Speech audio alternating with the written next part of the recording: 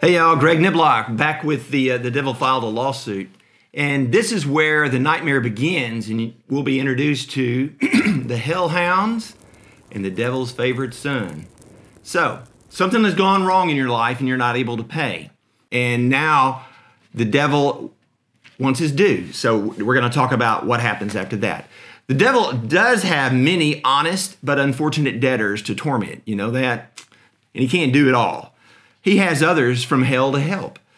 If you can't pay up, the devil will release his hellhounds, and those are collection agents, to torment you. They are ferocious, relentless, and unmerciful. They love their work and share their master's evil spirit and love for tormenting folks that owe money. They will track you down and hound you to pay regardless of how it damages your family. Their objective is to squeeze money from you and your family, and the only measure of their success is how much money they take from you. Their tactics are simple: inflict misery, guilt, and fear to take your family's financial resources.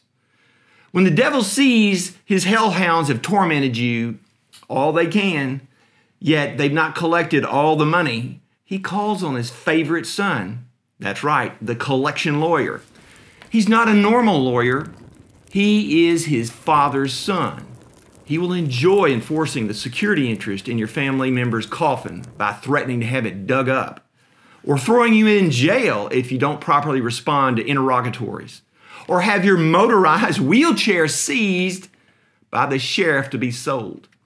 His legal specialty is inflicting misery. His mantra: no mercy.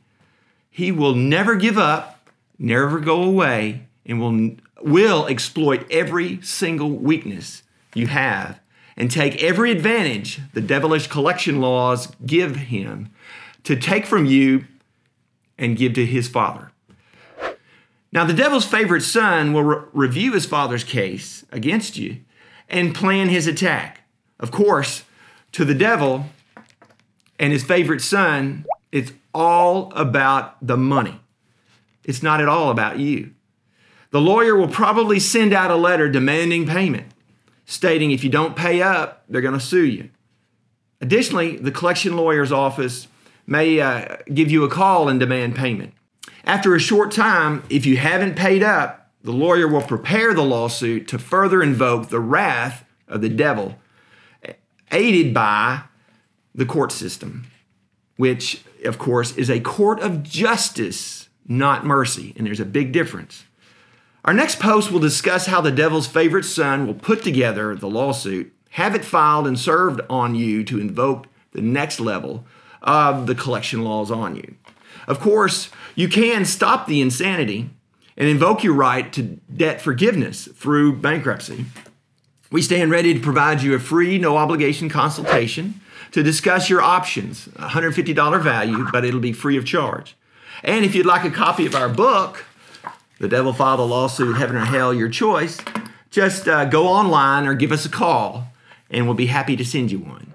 Our next video is going to be filing the lawsuit, what it takes to put the lawsuit together. So I hope to see you then. Have a great day.